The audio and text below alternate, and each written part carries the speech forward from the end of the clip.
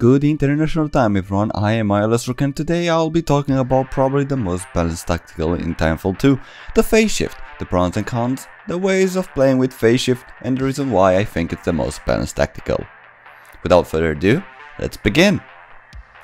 The phase shift is one of the 3 movement based abilities. These are the grapples, DIMM and phase shift, each having different effects on movement and risk factors. However, this subject is for another time, since we're talking about the short range and safest movement ability in game. The pros. Since phase shift takes the player into a parallel dimension in which no damage can be taken, an aggressive playstyle is highly rewarded. This get out of jail free card allows the player to get out of a bullet storm, reload, or after they get hit by an unexpected enemy to assess the situation for a higher chance of winning a gunfight.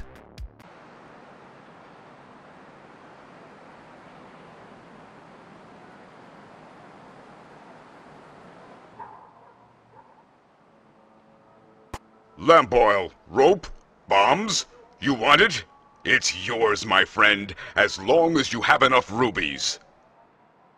Sorry, Link. Now off to the cons. Just for the context, phase shift used to be really broken, but these added nerfs are the reason why the ability is balanced. More about that later in the video.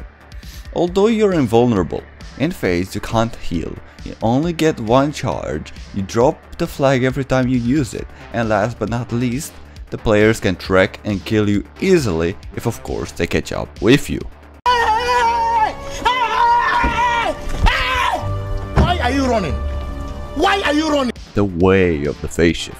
For those who do not know, there are 3 ways to play phase shift, and yes, I'm surprised as you are at the moment of the fact that there are more ways to play this forsaken ability. The first one will be the newbie phase, or more commonly known as the panic phase shift. And don't you worry, it absolutely works, but the biggest downside will be the lack of knowledge about your surroundings. And trust me, I saw too many clips of players getting in worse situations. So if you're part of this group, don't you worry, you just have to practice for a better situational awareness. Alright, that was the panic phase shift. Now let's get into the danger zone, my favorite zone, the aggressive phase shifting. Not many of you might know about this strategy since it's mostly consisted of a high risk with a variable reward mentality. Some low health opponents tend to block choke points for a better survivor rate, and the electric smoke or fire stars always even the odds against all abilities. But not phase shift. As you know, phase shift will let you push block pathways, and since most of the players don't expect you to push with phase, you get a higher chance of killing 3 pilots for 1 life. Last strategy I might consider being a thing is the tactical phase shifting. To play this way, you only need to use the phase shift for relocation or reloading while not being in combat. It might seem weird, but the low cooldown actually allows you to get ready for the next gunfight. And there's another way. That's literally all the strats combined, and that's the eyeless way. And now, let's move on to the point where I'm telling you guys my opinion why phase shift is the most balanced ability.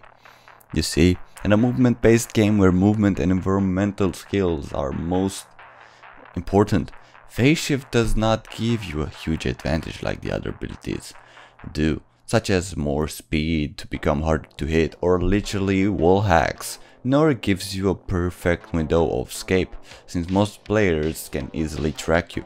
With this ability you can't go undetected by titans, and if you don't know where a player is, you can't even use the ability properly.